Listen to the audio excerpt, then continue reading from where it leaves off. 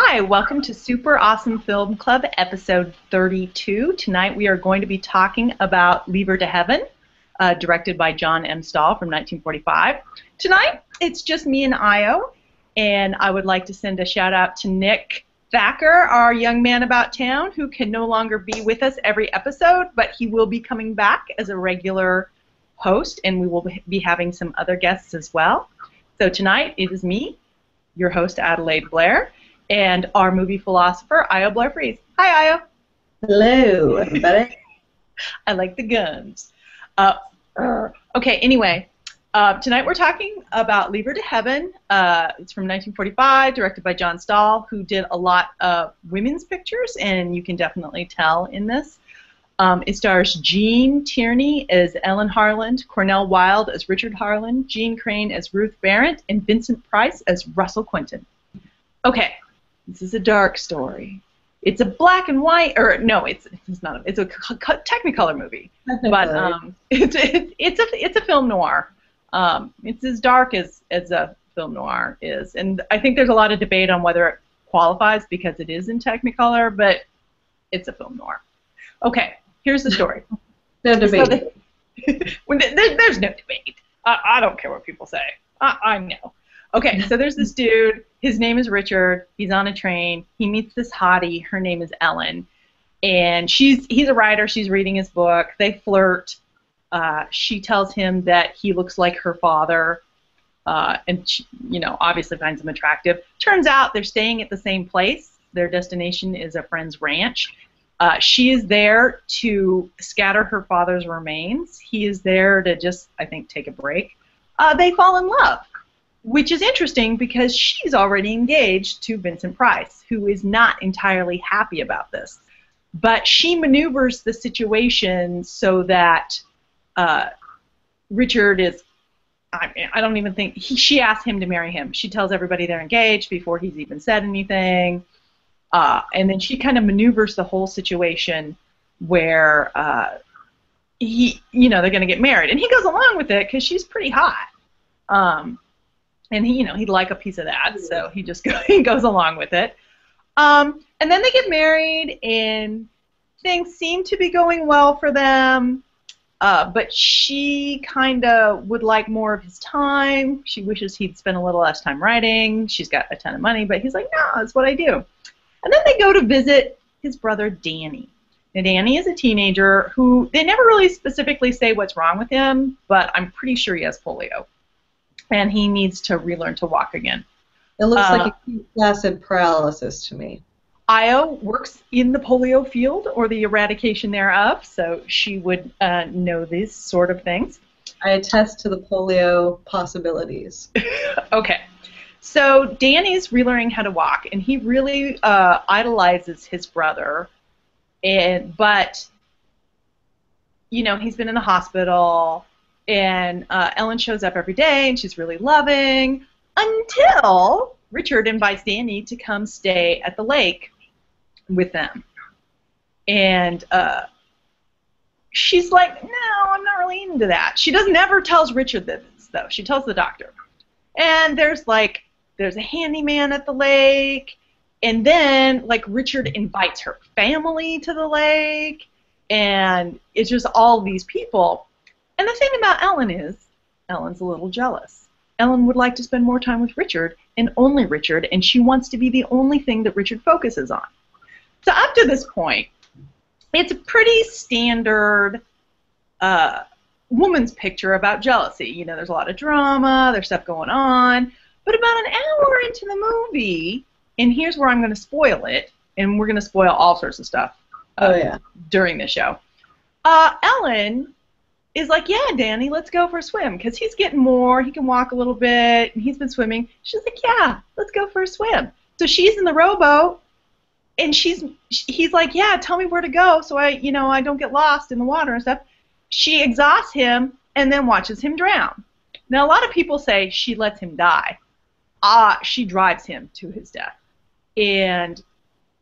But she, of course, pretends it was an accident.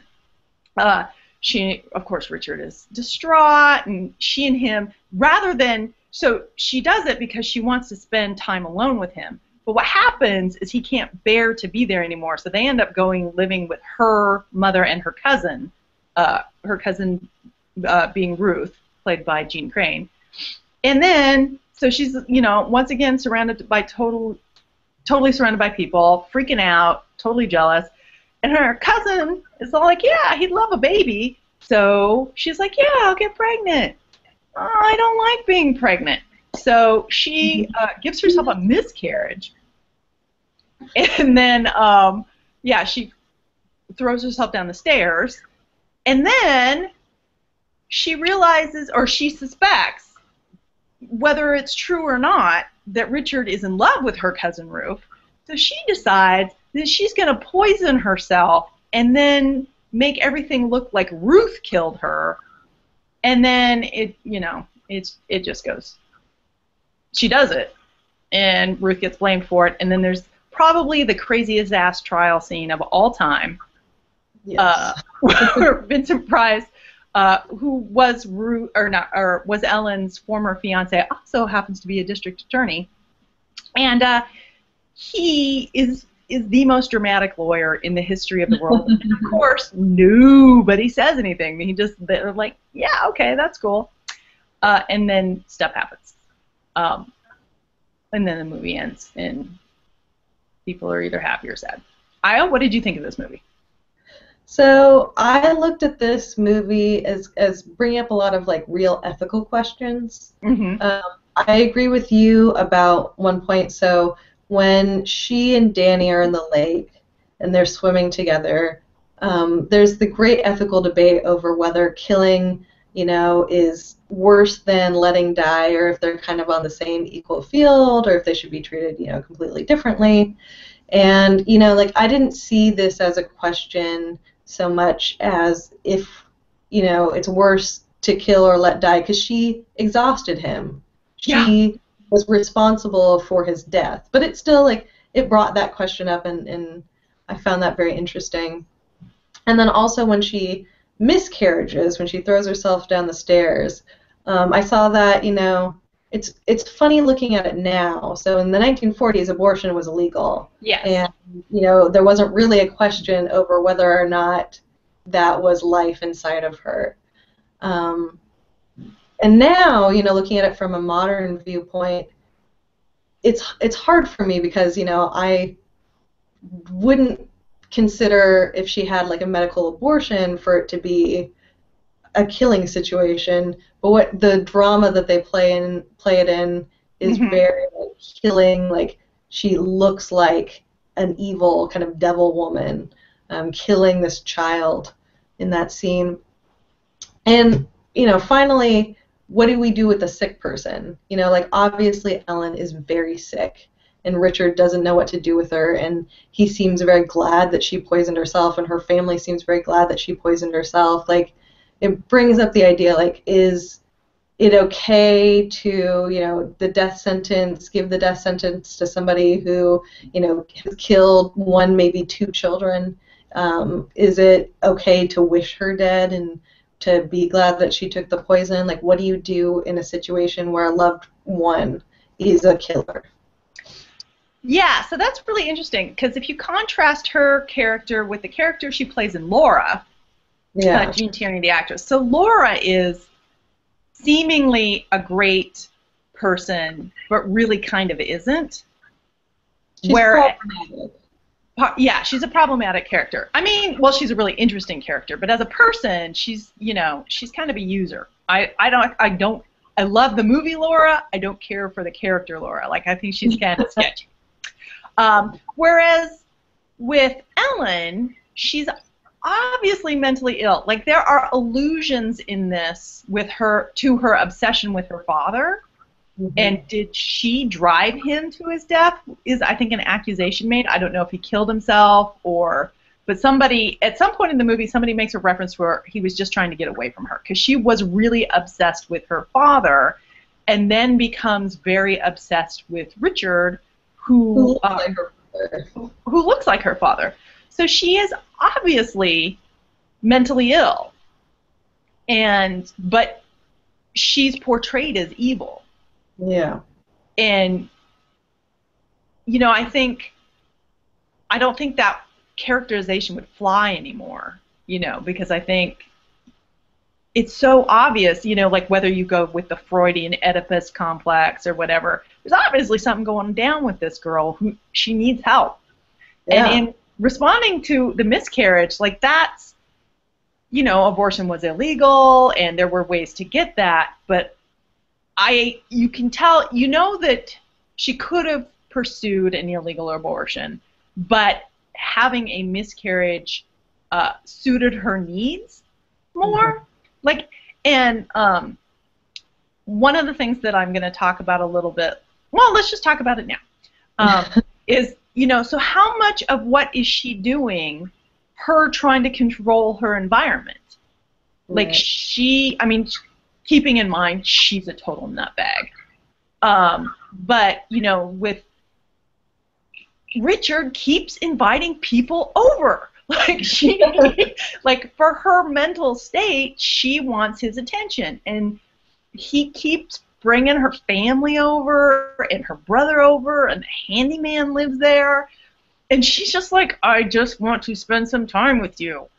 And who knows if he had respected that, if things could have been dealt with in a different way. Like he'd probably never found out she was crazy, psycho, polio, teenage killing, miscarriage having, suicide, you know? Yeah.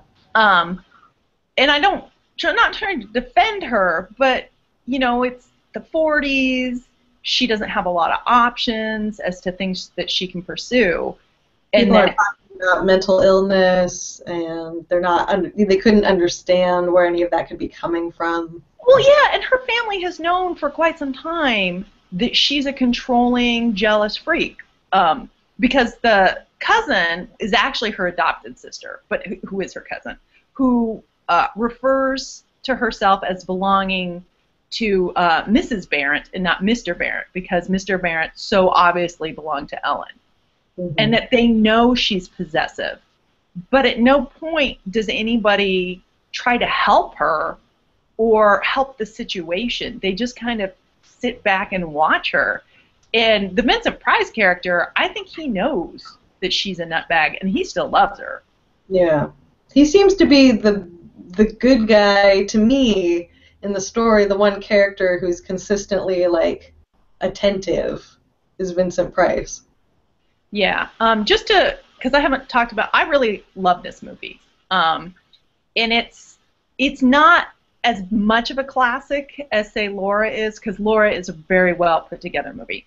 But I think it's a subversive little film because it's so obviously playing on all of the tropes from the women's pictures. You know, there's sisterly rivalry and jealousy, and you think it's going in one direction, and then it takes a very drastic turn.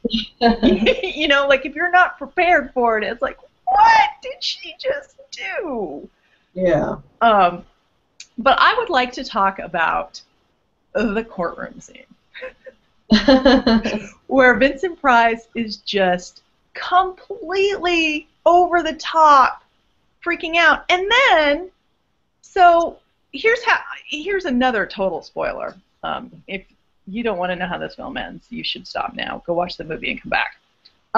So they have, Ruth is like, you did this, you were jealous, you were in love with Richard. And Ruth's like, yes, I am in love with Richard. And then Richard gets on the stand and he's all like, yeah, but Ellen was a crazy person who killed my brother and did the miscarriage, and she committed suicide. And it's like, oh, okay. Like, he's got no evidence, he's got no proof, but the ending is like he goes to jail for 2 years because he didn't tell anybody that Ellen was a psycho bitch who was killing people. Yeah. So I'd like to say that of all the possible plot holes in this movie, and there are a lot, that to me was the hardest one to get past. Was like, oh yeah, she's a killer, I don't have any proof, but you know. The courtroom scene was so over-dramatic, it was hard to buy really the entire thing. But I do want to make like one judgment very clear, and that is I don't think, you know, like I don't know that I think that everything that Laura did was wrong as much as like... Laura or Ellen? or sorry, Ellen. Yeah. No, I'm just thinking of the last movie. I don't want to say that what she did was wrong because she was mentally ill, but I think that cheating with your wife's sister is totally wrong. Well, I Like, don't think they actually it's not gonna pass for me. Okay, so they didn't do anything though. He was having an emotional affair with his Okay, sister. that's a valid point. That's about like he should have been all like Ellen, you suck. Yeah, he definitely could have been more upfront with his feelings. I will grant you that 100%. However, Totally correct. yeah, committing suicide and then framing your sister is maybe a slight overreaction. Your sister cousin, if you will. So yeah. Oh, and there's one other thing I would like to say. What is up with Cornell Wilde's makeup? Oh yeah, the technicolor in this is beautiful, except you can see like the cake makeup And like it's space. and it's specific to Cornell Wilde. He's got more makeup than the rest of the cast combined. Yeah, it's crazy. And I mean, I love this film, and it's gorgeous, deadly. But his makeup is out of control. Maybe he had like some crazy dragon tattoo on his face. That'd be awesome. Or some Maori tattoos. That would be funny. But I don't think it's true, but you never know. Yeah. I might have to research that. Okay. Well, I think I've said all that I have to say. Is there anything else that you would like to say before we go? Watch this movie, but not if you're in a really terrible mood. Yeah, or maybe if you are in a really terrible mood, this might be a way to, deal with those emotions in a positive manner. Yeah. Okay, so we will be back in 2 weeks with our special guest, Ben Nason, who has been on before, I think in our first season, and we will be starting a 4-part series on Ken Russell, and we will be talking about The Devils, which I'm going to propose is the best movie ever made, but we'll talk about that next time. Okay, watch the skies, everybody, and we'll see you in a couple weeks. Watch the skies.